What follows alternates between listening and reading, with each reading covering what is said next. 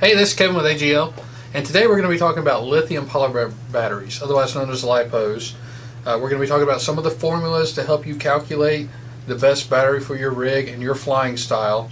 We're also going to be talking about the C rating versus the charge C rating versus the discharge C rating, because that confuses some people. And we're also going to be talking about battery grades. So we're going to be comparing some of these lower grade batteries like the Nanotechs, the Zippies, to a much higher grade, much more expensive battery like the MaxAmps here. We're also going to be talking a little bit about stepping up your voltage to try and increase your flight time. You can, with multi-rotors and with airplanes, a lot of people, they'll pick a voltage and they'll stick with it, but as you'll see later on, we're going to take a Tarot 650 equipped with some low kV motors. We're going to fly it on 2 different 4 cells, and then we're going to step it up to 6 cell with the exact same motors, props, and everything, so you can see the increase in the flight time and the performance from that. So stay tuned. We'll have all these formulas and things like that, specs for the batteries, the aircraft, all that, listen to the description, and we'll be right back. Here we have a few examples ranging from this very standard 2200 milliamp 3 cell to a very large 16,000 milliamp Tattoo 6 cell. If you've been on Hobbyking's website recently, you may have noticed that this same 2200 milliamp 3 cell comes in a variety of C ratings. Why and what does that all mean? Well, the first thing you're probably going to notice is that the price goes up with the increase in C rating. The next thing you may notice is that the weight of the battery actually goes up with the increase in C rating. So we're going to talk about why all this occurs. The first, we'll cover the issue of weight because it is the simplest concept. You want the lightest battery you can fly, right? Well, as long as it doesn't negatively affect your center of gravity. If my batteries are lighter though, then I can possibly increase the milliamps, giving me more flight time. So lighter battery equals more milliamp, gives you more flight time. Or you can simply decrease the weight that your rig is carrying, possibly giving you more flight time as well. So we have these two batteries here. We have a very standard Turnigy 2200 milliamp 3 cell with a 40 to 50 C discharge rate. We weigh this guy up, we get 198 grams. This is a Multistar 3000 milliamp, but it's only has a 10 C discharge rate. So our discharge rate is dramatically lower, but our milliamps are increased by 800. We weigh this guy, and we're saving 10 grams. So we're saving a little bit of weight, but more importantly, we're getting 800 more milliamps of possible flight time out of this guy, as opposed to the one with a 40 to 50 C discharge rate. So C ratings. We're going to start out with the discharge C ratings. What most people have heard about the C rating as being thought of like a water hose. The bigger the water hose, the more water can flow through it. Meaning the larger the C rating, the more power can travel through the battery, which is accurate. But how to determine how big a water hose or C rating do you need? Well, let's start with a really simple formula to help us determine the potential constant amp draw of a particular battery. Now, we'll be saying potential a lot during this video because we'll be talking about the battery's advertised performance compared to its actual performance. So, best case scenario with potential. Anyway, the formula. To determine the potential constant amp draw of a battery, you take the advertised C rating of this 5000 milliamp Zippy Compact, which is 25, and multiply that by the amp hour, which is 5. 5000 milliamps equals 5 amp hour. You get a potential constant amp draw of this battery of 125 amps. That's a lot. But again, we're talking about the battery's potential. So if we know that our rig, plane, quad, heli, what have you, flies at about 20 amps most of the time, then we are perfectly safe with a 25C battery, if we're talking about this 5000 milliamp, instead of a much higher rated battery like this MaxAmp, which is rated at 120 Cs. However, as the milliamps drop, say 5000 to 2200, so does the potential constant amp draw of your battery. So for the guys using the smaller 2200 milliamp batteries like this, it becomes more of an issue because if you overwork the battery, it's going to get hot, puffed, and damage the cells. So if we have a small quad flying this 2200 milliamp 3 cell that is only rated for 25C, we get a potential constant amp draw of 55. So if your quad is drawing anywhere near that, then you need a larger C-rated battery. There are other things to consider, like the internal resistance, but we aren't going to get that in depth.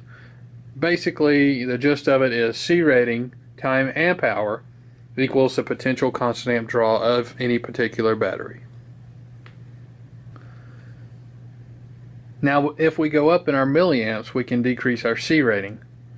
Thus, for the guys flying the larger multi-rotors with batteries like this, 16,000 milliamp 6 cell, you can decrease your C rating. So for this battery, we have a C rating of 15 amps and milliamps of 16,000. So we have 16 amp hours of battery here. We get a potential constant amp draw of 240 amps.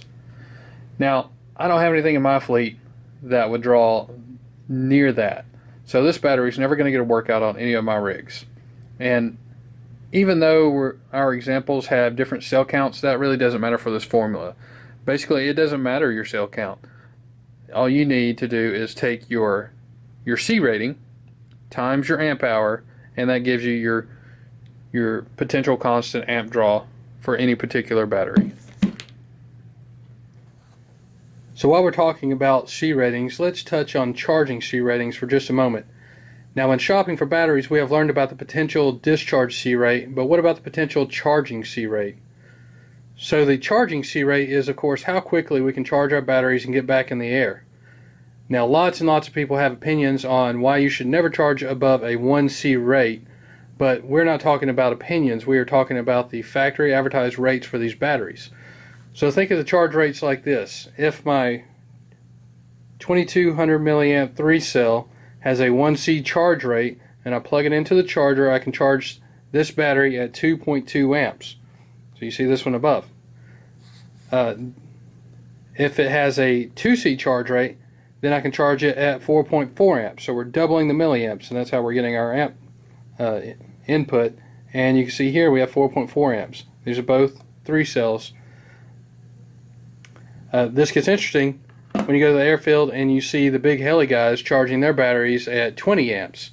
Well, those are probably 5,000 milliamp 6 cells with a 5C or better charge rate. So they are well within the potential charge rate of 25 amps for their particular batteries.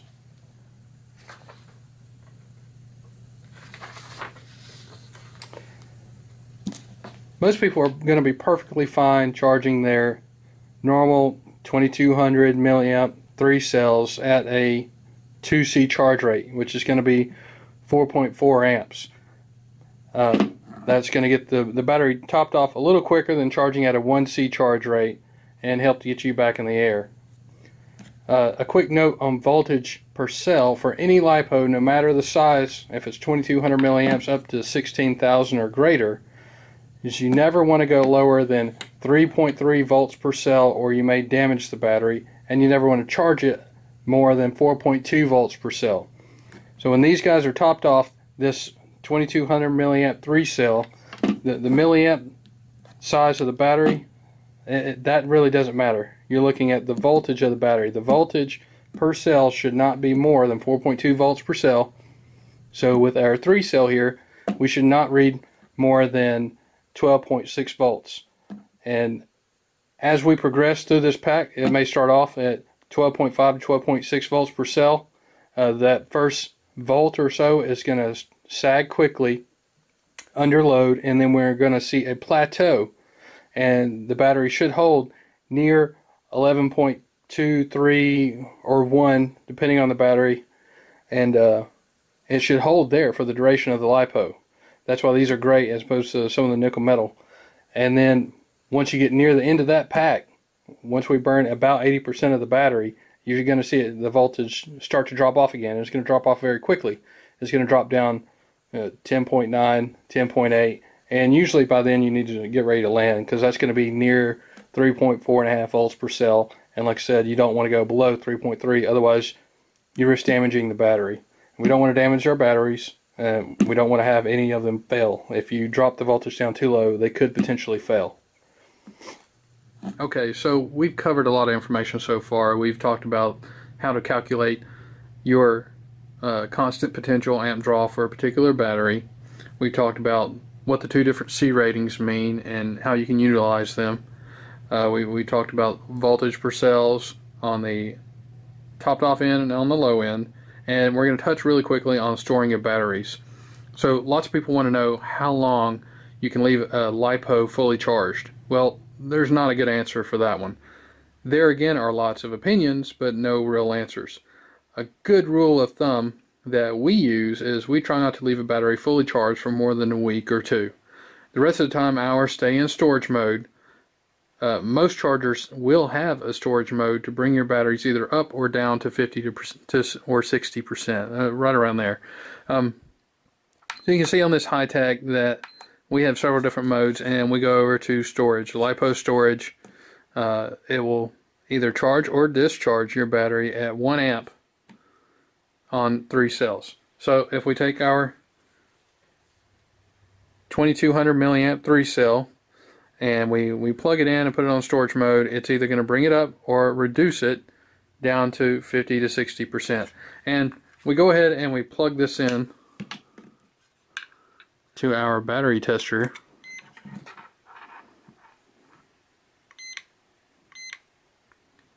And we can see that this battery is currently at 11.5 volts and 53%. So this guy can stay at this level for a long period of time and not be damaged. What you run into by leaving them charged up for a long period of time, they can puff and they will increase the internal resistance and they will not be able to hold a charge as long. If you leave the same thing, if you leave them completely depleted, they may not puff, but the chemistry in the battery is not going to allow it to hold its good plateau charge for a long time. So you start out at a higher voltage, like we said, 12.6 volts for this 22 milliamp 3 cell. It's going to drop down to 11.5 to 11.1 and hold there until it gets on the lower half of the battery and starts to come off that plateau.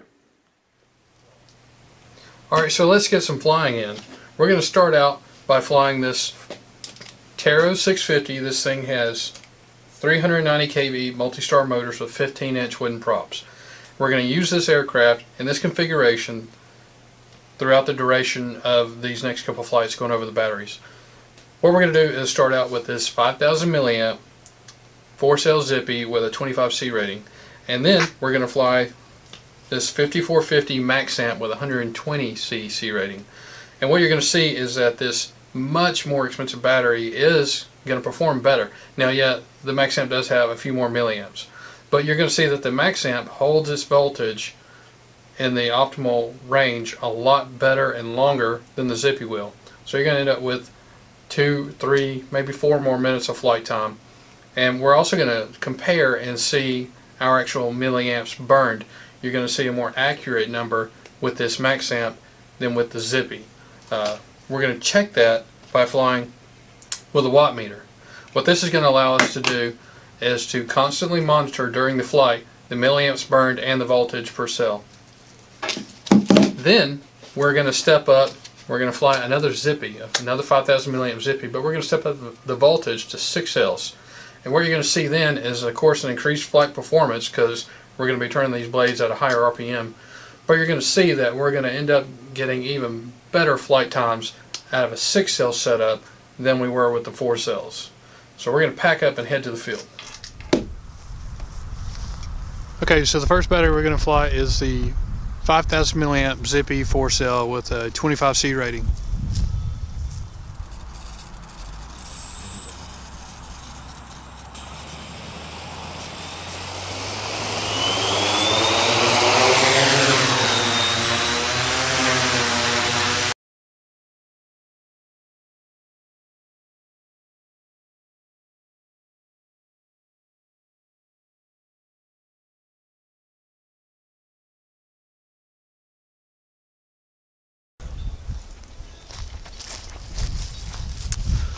Okay, As you can see, we flew that battery for 9 minutes and 27 seconds with a constant voltage at landing under load of 13.7 volts.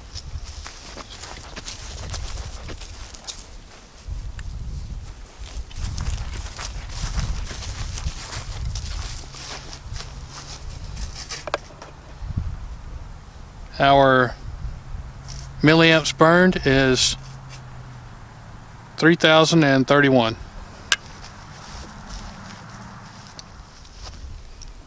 Okay, this battery is the MaxAmp 5450 on 4 cells with a 120 C rating.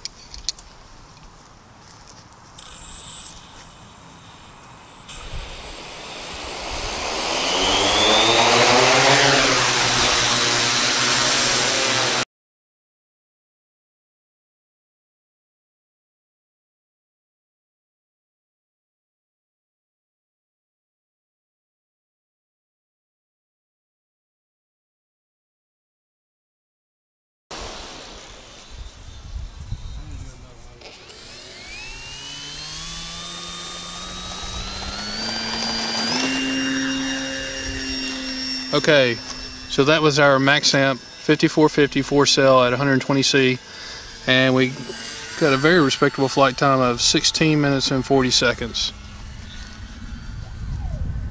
So the last battery we're going to fly today is going to be this 6 cell Zippy 5000 milliamp with a 25 C rating.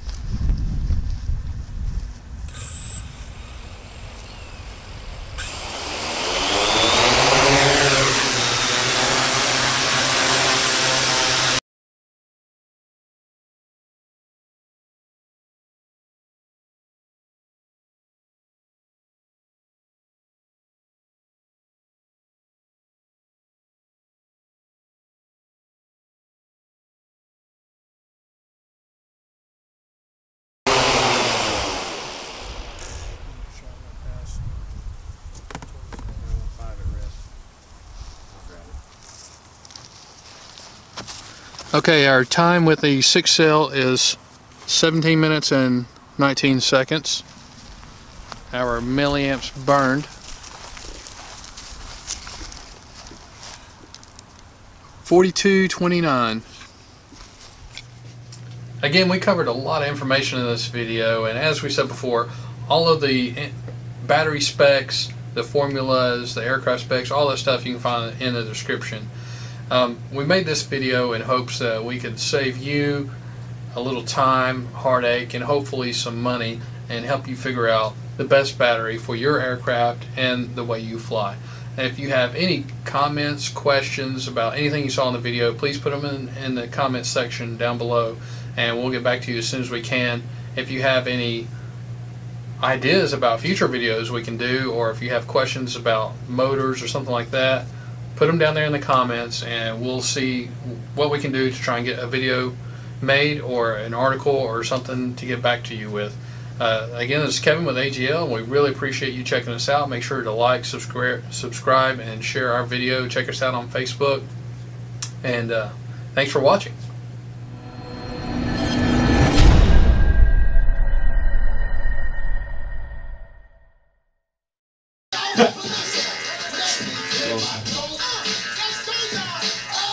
I was screwed. Alright, you should